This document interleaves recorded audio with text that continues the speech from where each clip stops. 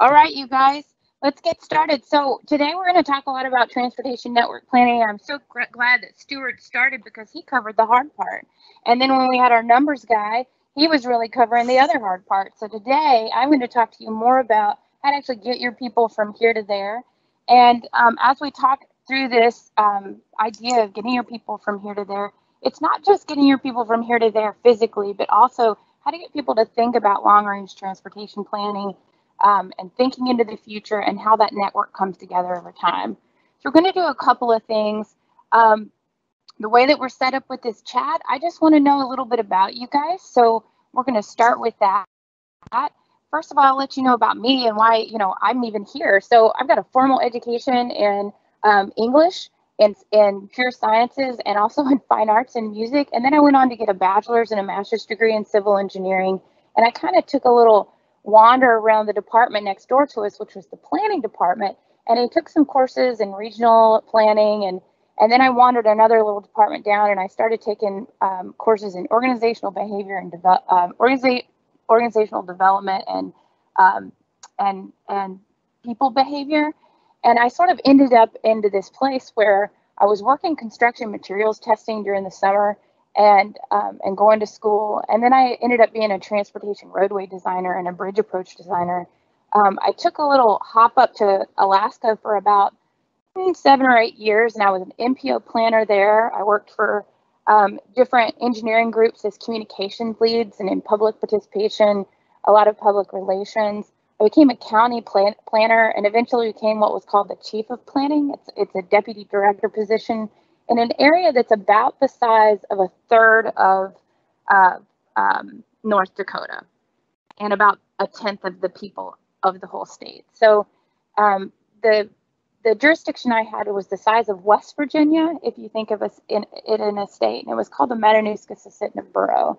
And now I hopped back down. I live in Florida now, and I've been a planning consulting leading MPO, which is Metropolitan Planning Organization, planning consulting for the state of Florida with HDR. And but recently, about 3 months ago, I took a position with HDR in learning and organizational development. So it all came pretty full cycle. And I grew up in the Southeast United States over in North Carolina. So you're going to see my happy Wolf Pack and my 49ers from UNC Charlotte, where I got my formal education. So now it's your turn. I want to know a little bit about you.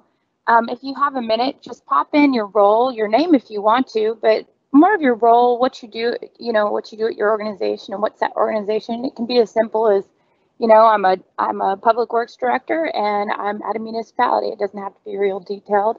And then what I really want to know is what's your favorite road to drive or walk or bike on? And maybe why you chose that. Just getting you familiar with that chat feature. We're going to be using it throughout this presentation just to get some questions going and see what's happening. So just for an example, I'm performance consultant at HDR, and my favorite road is this road you see on the right. This is the Blue Ridge Parkway that winds through up along the Appalachian Range in western North Carolina. This is what I grew up with, so moving to Alaska wasn't that strange. It was just a little bit colder, a little bit longer. So one of the things that I want to talk about today is, Stuart talked a lot about the actual details of network planning and long-range transportation planning. But the big question is, why do we even bother? One of the things he mentioned was, there's regulations in the North Dakota Century Code. You've got to do planning, and transportation is one of those things that that is required of the state, and that's why you have that state LRTP. And then there's also FHWA and FDA rules, so that's the Federal Highway Administration. They've got regulations for metropolitan planning organizations, for departments of transportation at the state level. And then sometimes the state delegates planning authorities down to the local level, so counties or even down to cities. So those types of things are regulations that are coming from all over the place. And we're going to talk a bit about the history and why that happened. There's economic benefits to planning for the future. It gives you a stability for network users. That was talked a lot about with our numbers guy when he was talking about the Prairie Dog funding project. And then think about your engaged citizens. There's a really cute example up here. These are actually my niece and nephew. There are engaged citizens in the next 20 years. They'll be decision makers. They'll be our voters. They'll be our folks. And when we think about the next 20 years, remember what was happening 20 years ago. And we're going to talk about that here in a second. So this guiding transportation network policies are all connected to funding, and I'm talking about that a lot today. And so network planning has evolved over time, and it helps to move today's economy with today's technology. Network planning continues to solve problems as they pop up, and that's going to have to happen as quickly as our technology changes. So we keep planning and adjusting to help that next generation. These little guys in the backseat, they're using the transportation system not only to move themselves, but they've got a little freight there in the middle with them. And we want to keep helping move those generations to get to their jobs, their families, their friends, their homes, and other joys in life. It's that quality of life that the director was talking about at the beginning of today. That's really what's pushing us to plan for the future. So take a look at these guys. They are our future decision makers. So let's talk about what is transportation network planning. Where did it come from? So this is a map from 1957 in the Eisenhower administration. They were they were the ones that passed the big highway bill, where we talked about actually funding 44,000 miles of highway connected networks throughout the United States. So it's not something that was discovered or even like planned out in the beginning. We're going to look at kind of some things that happened, but in the 1800s, but by the 1900s, we really started to get serious. And that's when we started passing policy and legislation that actually funded moving people and goods around. So let's take a road trip, if you will, pun intended, down memory lane. So first of all, think about 20 years ago. This was what was happening. We were dealing with a Y2K bug. That was actually the Time magazine cover. This was the first cell phone that I ever had, was this Nokia phone. It had that great game Snake on it. The PlayStation 2 had just come out. We sent our first group to the International Space Station.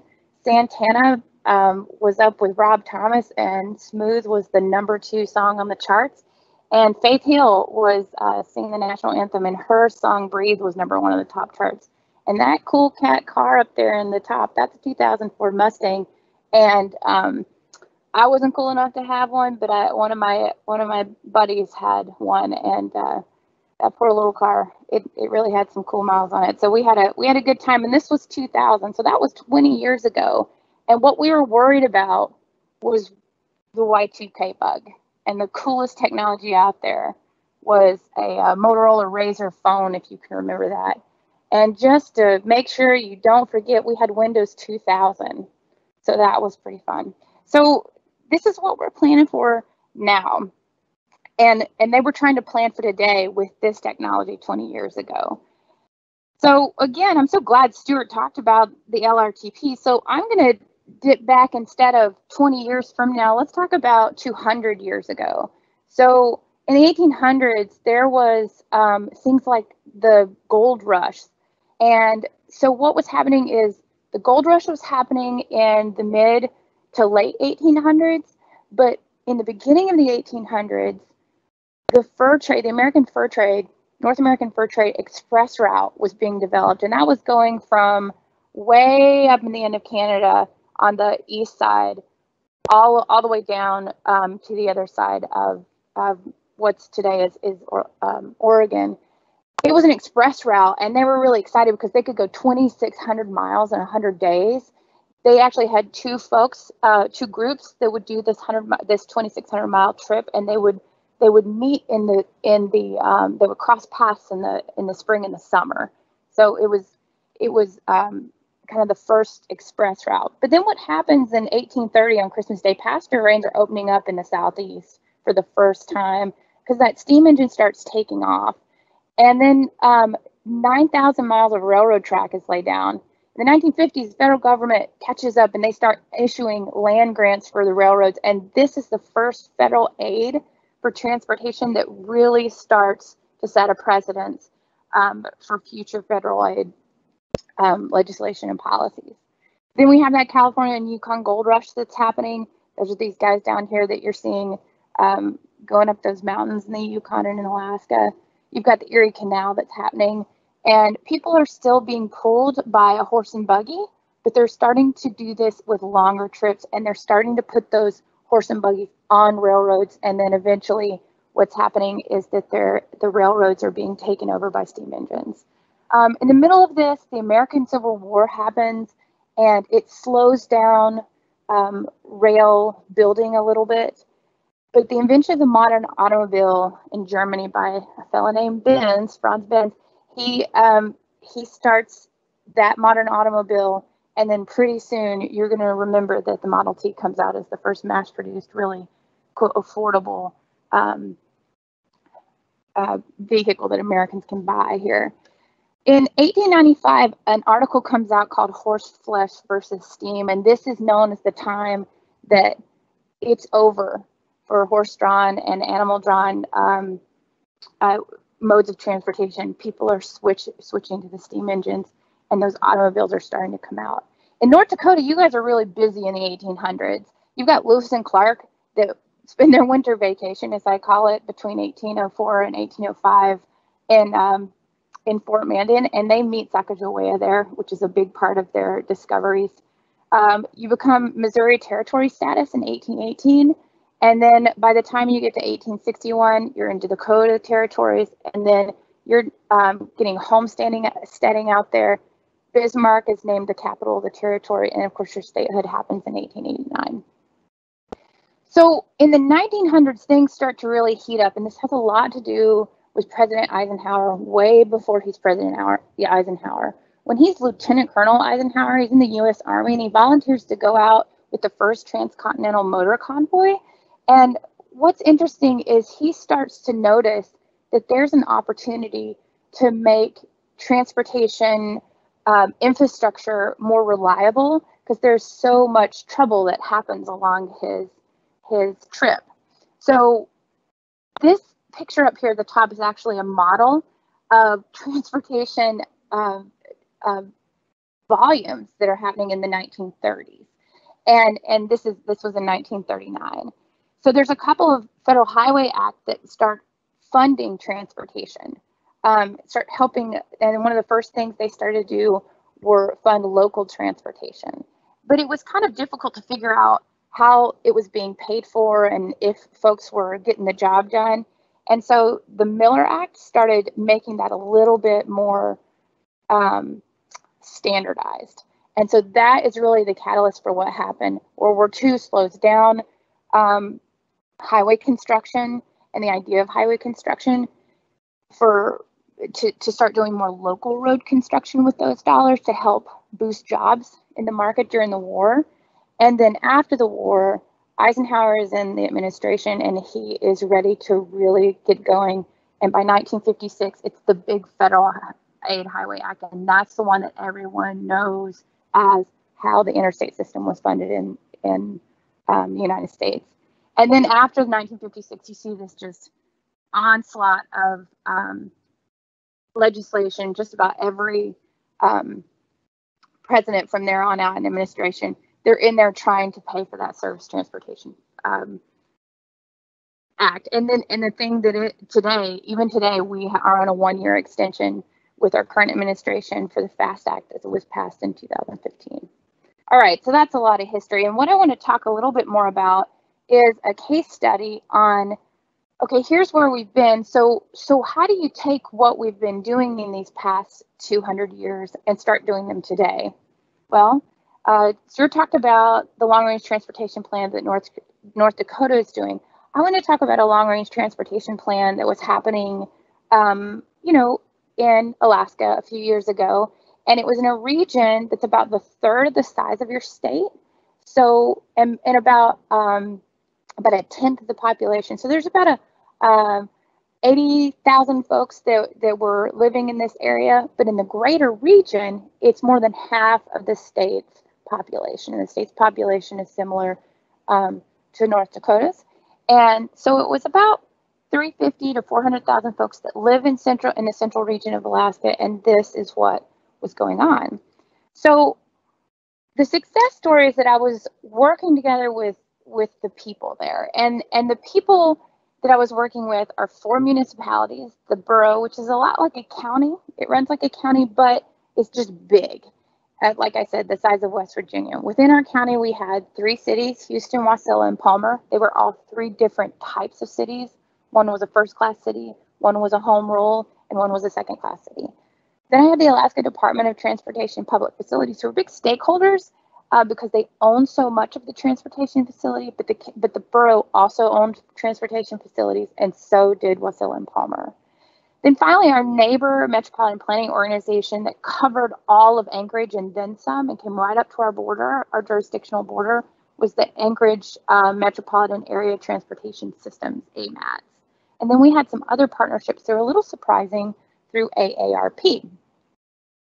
So what we did is we got out and we talked to people during that long-range transportation plan, which looked a lot like what North Dakota is doing now at the state level, only it was localized to this area in the Matsu Borough and in central Alaska. But we went out and we wanted to talk to people where they were.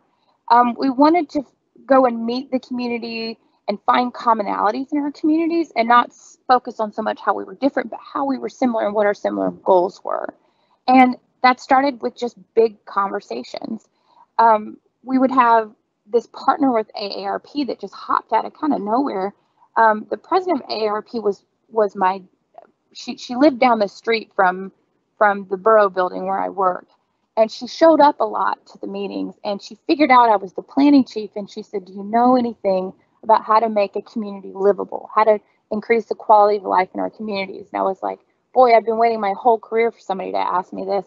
And I said, sure. And ARP had started to do this thing where they wanted to talk about preparing communities for any age 8 to 80 is kind of what they talk about. But whether you're a little kid or you're 85 years old, they wanted folks to be able to get around in their cities. And those are commonalities that we all have.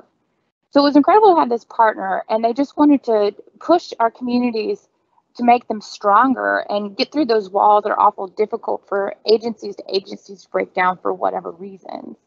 And they were really excited. And so their volunteers and their staff began to ask questions of our agency staff and other neighboring agency staffs, and they just wanted to talk about it. And I was this point person who was in charge of talking to the Alaska DOT for the Matsu Borough.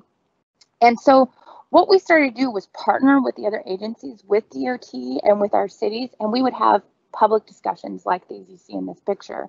We were on the radio with Talk of Alaska, which is kind of a daytime commute show where they interview different folks and what they do in Alaska. And I sat there with the director of DOT in Central Region, and we just chatted about what was going on in Alaska. We used story maps, which I'm going to show you in a second. Interactive online maps and comments, a lot like what North Dakota DOT was doing. And we did traditional public meetings. Sometimes those, and at that time we were still meeting face to face. Those were really, really helpful for people to just come out and shake hands and get to know who they were and who their neighbors were and what was important. We also started agency to agency information sharing, and that was what I was in charge of. I went to the other agency planners, the other directors and chiefs of planning, and I said, look, we really need to share our information. We need to share our data. And I found out who our point people were at every place. So this is one thing that you could do as a local government, is figure out who your point person is. This doesn't have to be a new position. My position was not new, and I carried this point person position from being a planner into being a deputy director. The skills that I look for when I replaced myself is I look for somebody that saw the big picture, that they were an active listener, they were diplomatic and dynamic, and that they were sort of an organizational structural nerd, so they knew how the organizations were set up and how to move comfortably within the organizations. So I also needed them to understand some basic mechanics like traffic models. I needed them to know what they were and how they were used, which is not the same as being a traffic modeler. It's just understanding how that data is used. And then I also wanted them to know basic things like what is functional classification of roadways and about local and state design guidance. What are we working with? What are our design guides? And what are our boundaries? I also wanted them comfortable with legislation and policy so that they knew about FHWA and FTA guidance so that they could keep us on course But also have a good grasp of what those Code of Federal Regulations said for transportation planning so that we were fulfilling our obligations so that we'd be eligible for funding, and then what's required, what's encouraged, what's best practices, and what is none of those things. So what they did is they implemented action plans that were already there, and this is something I really encourage local municipalities and counties to do, is to go out there and figure out what those action plans are and know your stuff. The point person was kind of that person that knew these things in a nutshell. They didn't come on board, and when I did replace myself, I didn't hire somebody that already knew these things. I hired somebody that had the ability to get to know these things because it's different everywhere. As a planner, every time you pick somebody up, and I picked up someone out of New York, upstate New York, they came out and they came to work in Alaska. They didn't know anything about Alaska, and we've got some funny state laws there. So I had to help teach them where to get this information, but they got to know it, and they got to know it quickly. The other big thing was they facilitated tough conversations, and that's where that diplomacy comes in. You've really got to be a team player and know how to chat with people and have those hard conversations. It also provides that point of contact for the other agencies where communications is key. Okay, so I've talked a lot about, and there's all kinds of PowerPoint here, but let me show you an example. And I'm hoping that you can see this. Dale, let me know. I'm going to show you an example of what we used. I'm guessing by your silence you can't see it. I'm going to try again.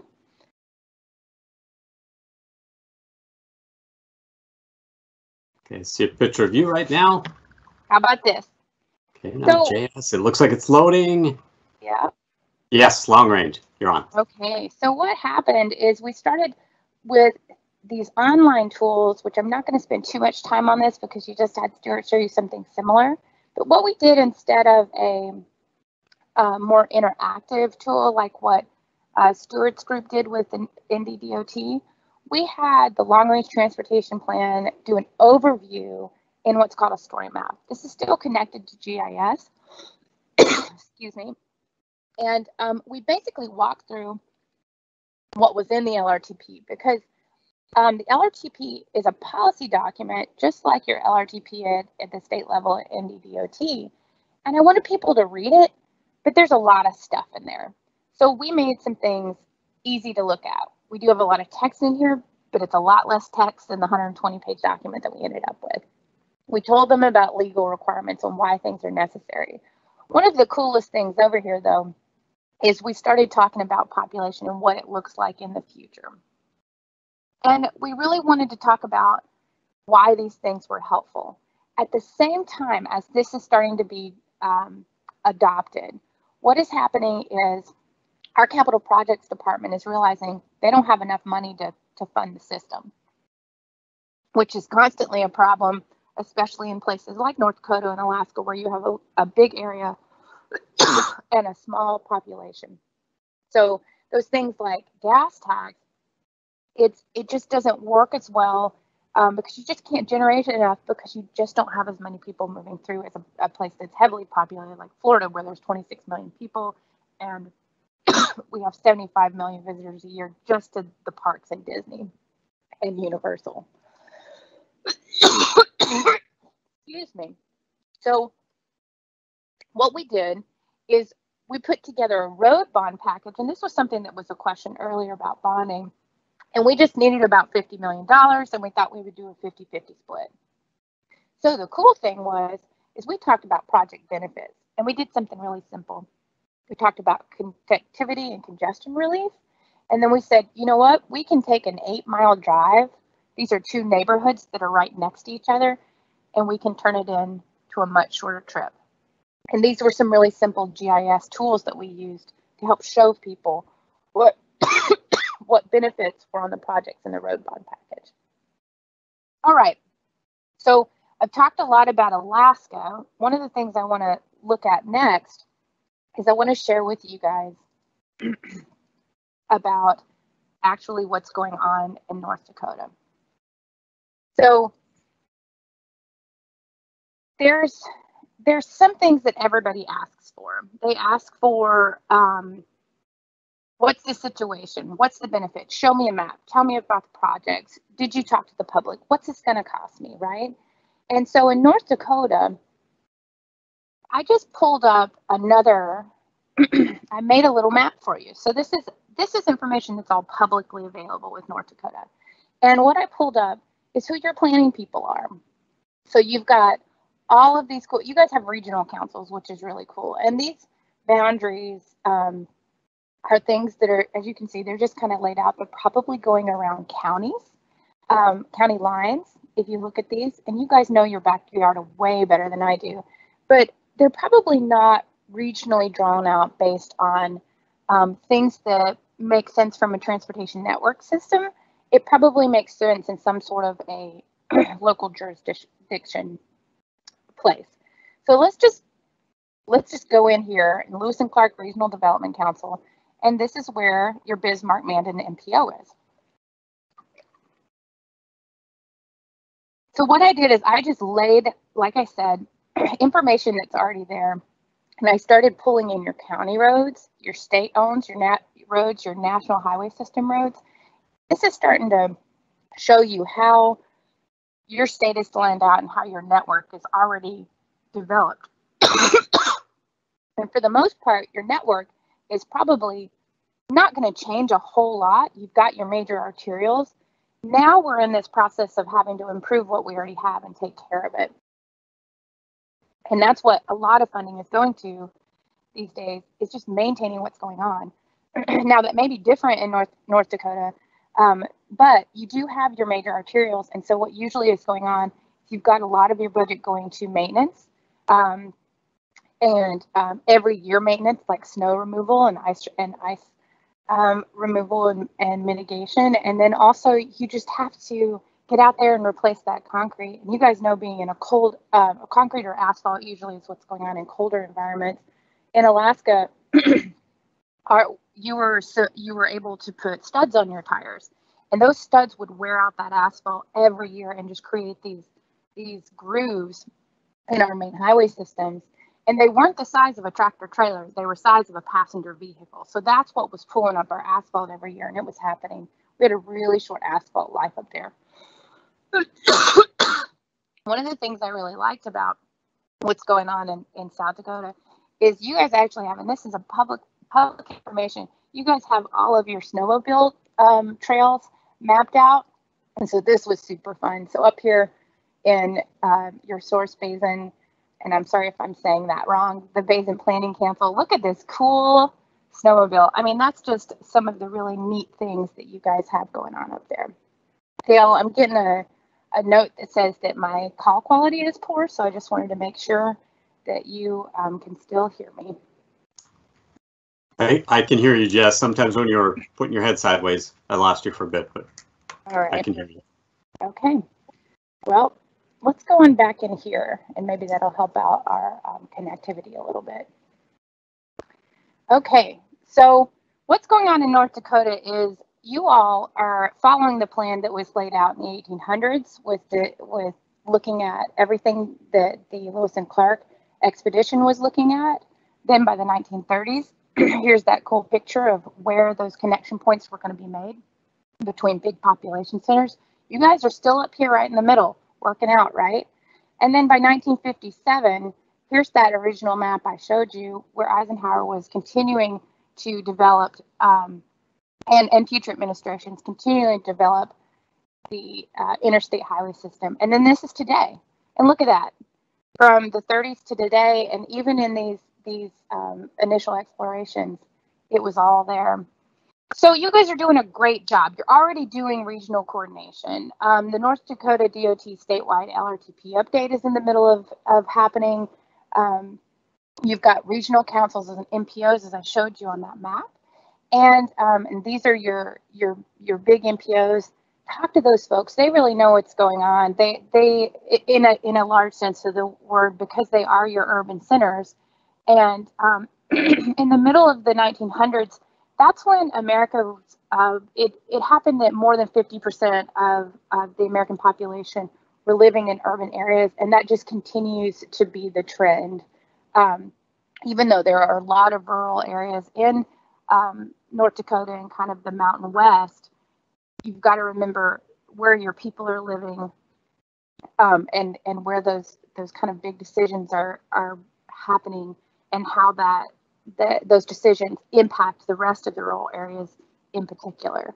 And then there's that technical coordination, that open source GIS data and that agency peer-to-peer information change, like I was talking about it. So there are some opportunities that you guys have for making plans happen from a local government perspective. So the first thing is just knowing your planning people. And this is where your planners have a little leg up on sometimes on the decision makers. They know who is writing the plans, and they know who's involved with the decision making.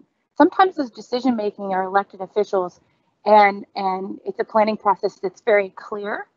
And sometimes planning decisions are being made because the states and the local jurisdictions have authorities to make these decisions, and they're being made, and it's not quite clear everything that led up to those decisions. So know your planning people, and they can really help you get to know what's going on from a technical standpoint, and from a policy standpoint. Also, have some confidence in yourself. Know that you're the expert in your backyard, and so is the person that lives in the backyard next to you, right? And what I mean by that is the next region over. So try to be patient with them and understand that they know their backyard just like you know yours, but they also know how it is to be your neighbor. So have those conversations and understand that you are this expert and you guys have this in common. So also learn what's already been done. This kind of goes back to knowing your planning people, but do your research, do your homework. And we live in this fabulous time, 20 years out from 2000, where everything is online, everything is available publicly, and you can see what's going on in your area. One thing you can do from a policy standpoint is to review those regional boundaries, whether they're a regional planning council or the MPOs. Every 10 years with the U.S. Census, MPOs review their regional boundaries.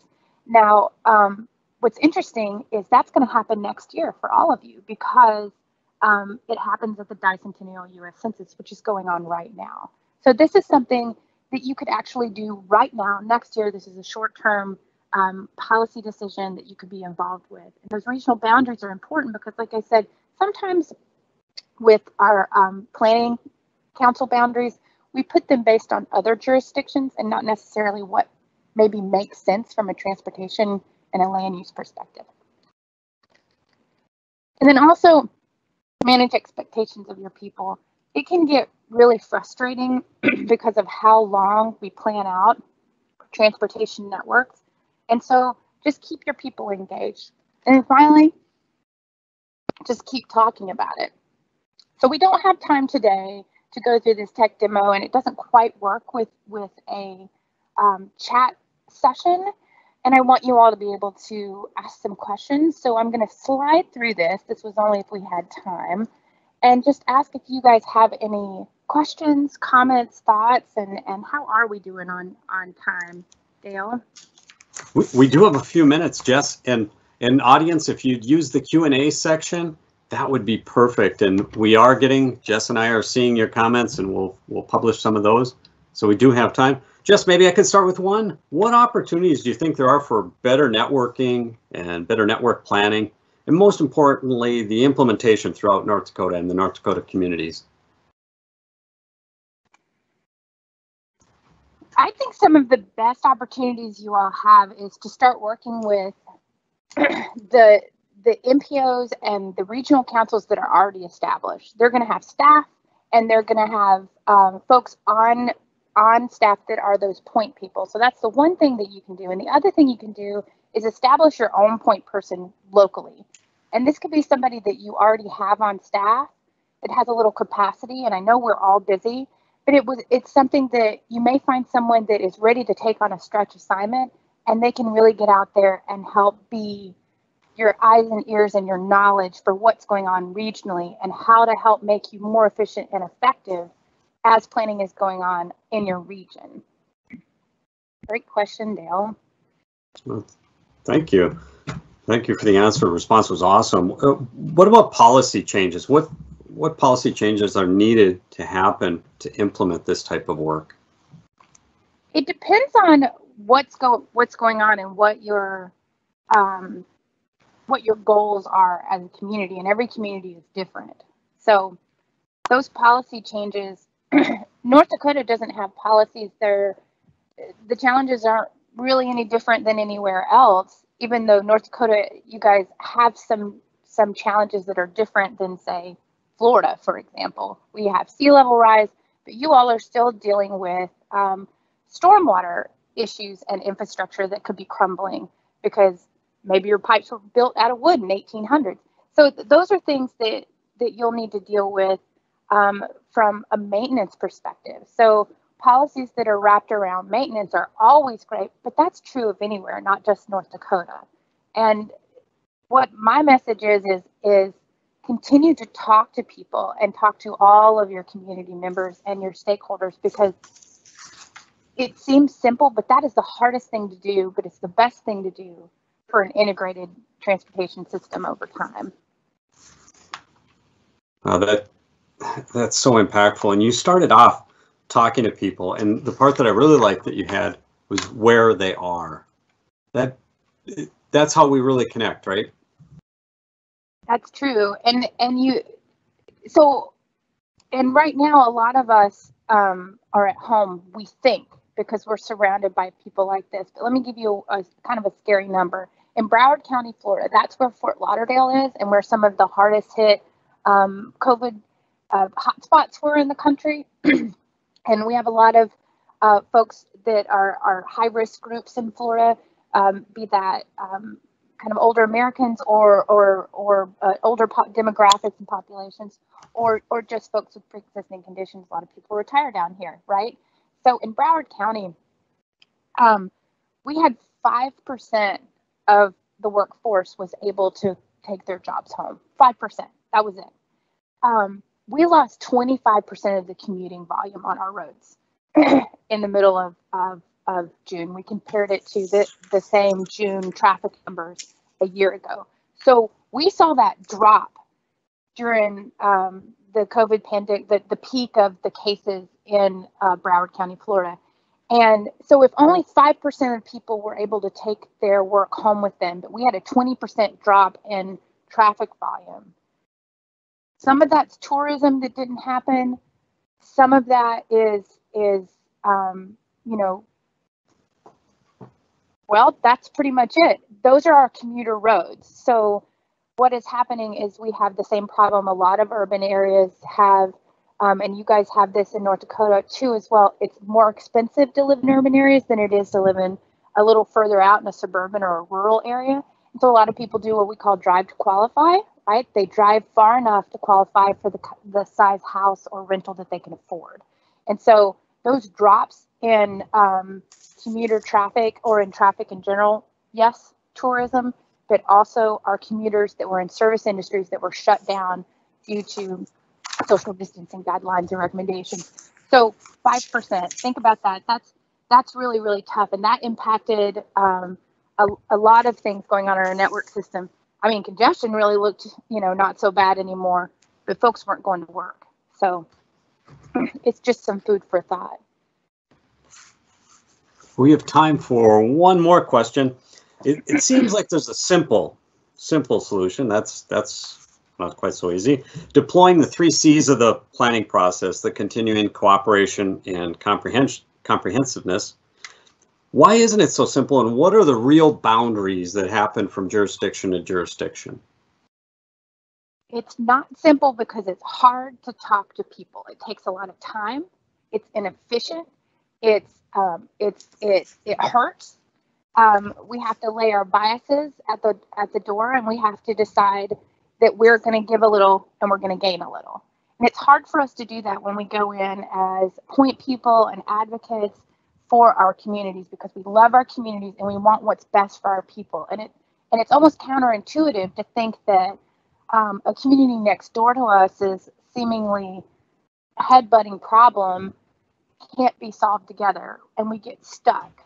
The other problem is that sometimes our local officials, they've got a short time to do their job, and they want to do a good job, has been my experience with locally elected officials. They want to do a good job, but maybe they're only in office for 2 or 3 years. And so they're doing their best to make change while they're there, because they don't know if they'll be back for another term, or maybe there are term limits or something like that.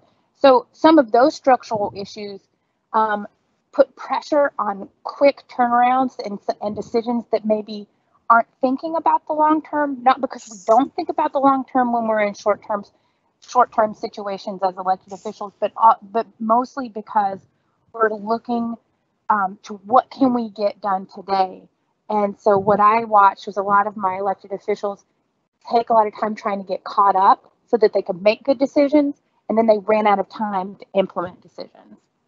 So this is where, as your staff and your planners, we have to work hard and work quickly to make it easy for you to get the information you need right away, and to get in there, get the information you need so that you can guide your community for the best solutions for your community and your neighbors. I think I answered that question, Dale. You did very well. Yeah, and I look back to your maps. I love the way you presented this. You started back with history and how that planning comes together in different ways. There's all these jurisdictions. There's a short timeline for our elected officials. How do you make those long-term decisions and keep that connectivity of a network, or grow it or enhance it? So love it. And your drive to qualify, I can tell you that my teammate Tim Horner and I will be having discussions on that. That's one of his favorite topics, so love that too. Director Panos, you popped in. If there's something you'd like to say, please pop back in. We'd love to hear from you. Oh, I'm good. Let me watch for a little while. Thank you for having me, though.